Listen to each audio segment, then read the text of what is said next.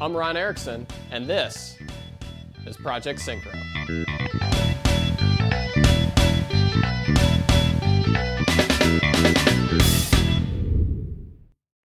All right, welcome back, guys. If you remember from a couple of weeks ago when we put the engine in the car, I was having some issues with that center drive shaft coming a little bit too close to the steering rack.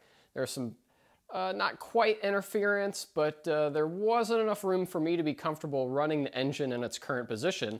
And really what I want to do is move the engine forward by about a ½ inch. Now, to the layman, this doesn't really sound like a big deal. A ½ inch, maybe, you know, the width of your pinky is you know, a minute distance in some senses, but from a machine standpoint, that's a big distance to be moving. Engine mounts and axles and things like that are meant to be in one place. And even though I've done a lot of weird stuff in this car so far, it's all kind of things that just bolt together, and they're all Volkswagen parts, and everything's kind of like Legos. I know we say like Subarus are definitely like Legos, but Volkswagens are, you know, creeping up on the Lego status more and more. That, you know, it's easy enough that I can kind of just bolt this crazy transmission in, and since it's a takeoff of a front-wheel drive package anyway, it just works. So anyway, it's not too far out to say that I want to move this thing, but what I do have to do is figure out how I'm going to modify these mounts to accommodate some sort of forward shift to make more room for the center drive shaft. So there are 3 engine mounts, and I say engine mounts loosely because the one I'm holding is a transmission mount. The passenger side rear engine mount is you know, on the back of the engine, and it's got sort of a big puck that's got a cradle in it, and the cradle just has a bolt that runs through it. So what I'm going to do in that situation is slot out where that bolt goes through, and that'll allow it to move forward and backward. Same goes for the front mount, which bolts through right in the front and center where the bell housing, you know, meets the you know, the engine and transmission meet, where you have your starter. It all bolts through right there, and you have a mount in the front center, and then kind of forming like a triangle, you have this transmission mount that mounts off of the final drive, sort of the back of the case on the transmission, and it's the one that is not as forgiving. I can't just wallow out a hole and kind of shift stuff around. If you look at this hole, and I'll hold this a little bit closer, Kyle, hopefully that's in range there. This hole, you know, if we're looking at the, if we're looking down, the front of the car is this way. So I can't really move forward and backward at all. I can move a little left and right, which is nice, but you know, not a lot of leeway going on with this mount. So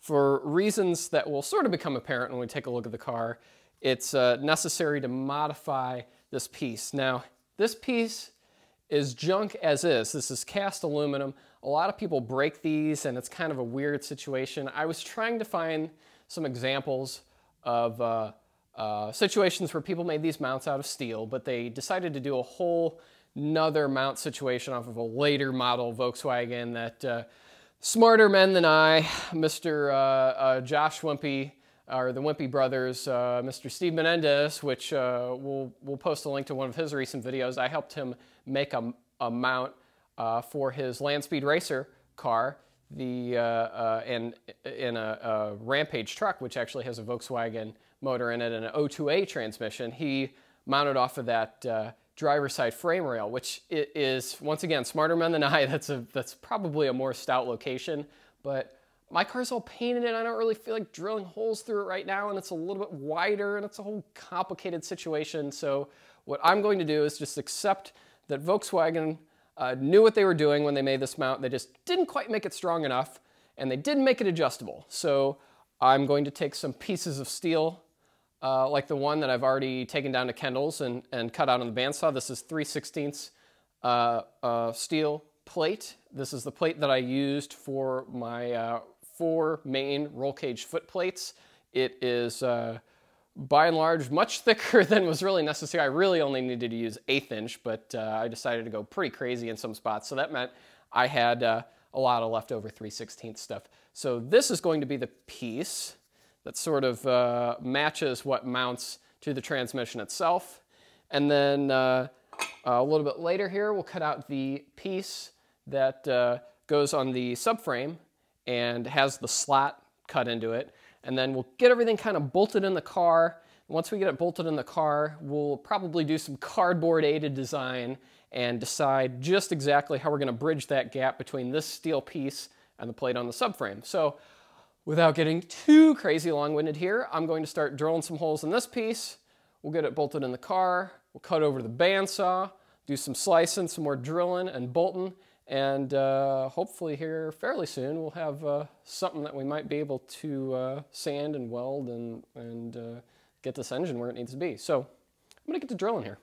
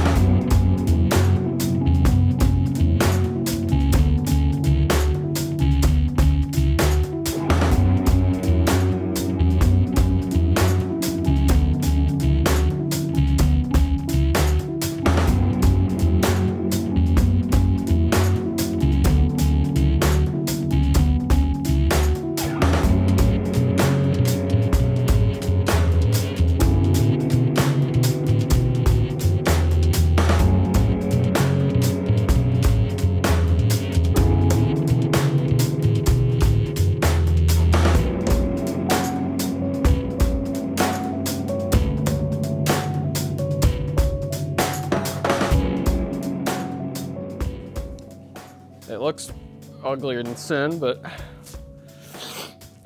since there's a radius on the tube and since I only have a couple thickness cutting blades anyway, I wasn't gonna waste my time just slowly scalping stuff away. Might as well just send it home. It's friggin' thicker than 1/4 inch.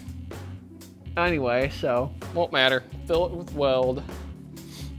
This stuff's all way, way, way thicker than that cast mount anyway, so hopefully we're overbuilding it by some crazy factor where now the failure mode's gonna be busting the side of the transmission case off or something ridiculous like that. Knock on wood, that would really suck, but at least the mount didn't break. And that's contrary to my belief that you need mechanical fuses in other places, but I think we're good. If I don't build a good enough skid plate, that's the other problem, where if the skid plate's not stopping this stuff, then, you know, if this breaks, I've probably messed my pants and had a whole bad day, and there's other situations going on, so I'm confident.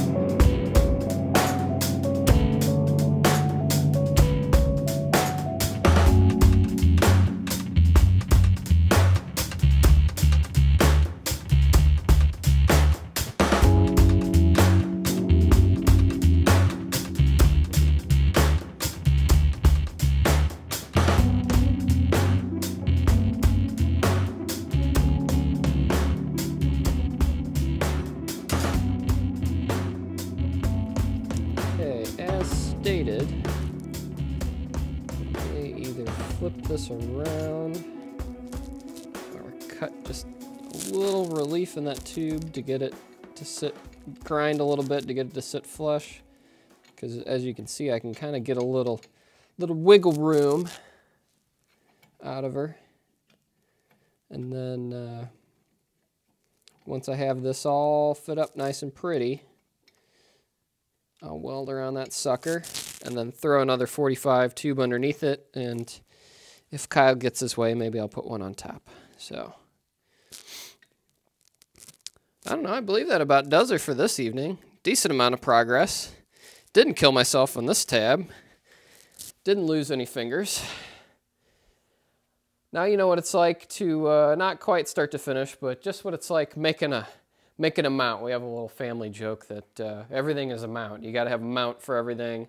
My grandfather was a sheet metal worker, and he always said, well, if we're putting something together, we got to make a mount for it. So that's how you make a mount. That's my way to make it, is get both, you know, everything that needs to be super accurate all bolted into place, and then your intermediary, once you get it positioned where you want it, you just weld around it, and then you can pull all your pieces off, and you know it's perfect because everything was bolted in when you welded it. So you don't have to worry about having a jig or anything like that. Just do it all in place, and you know it works. So we'll get this finished up soon, and we're going to move on to brakes after that. I'm so excited. If you've noticed, we do have some brake stuff laying around, but I don't have all my parts in. I've got some adapters coming in. We're going to make some. We're going to run some tube. I'm sure that'll be definitely more than one episode. There's a lot going on with the brake system in this car, and I'm really excited to show you guys. So once again, thanks for watching this hopefully not too boring episode, watching me almost hurt myself and laugh a little bit at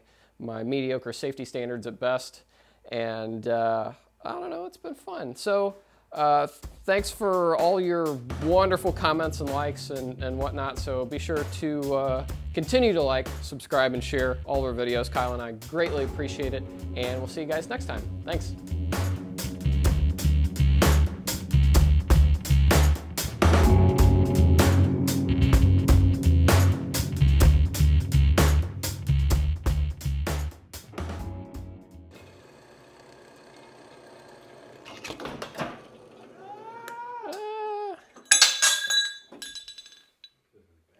All right, we can leave that one out, because I hate it when people yell about shop safety, because it's stupid. Safety third.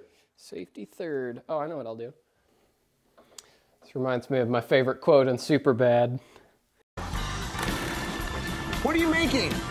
I'm just drilling holes. Last 2 weeks. Fuck it.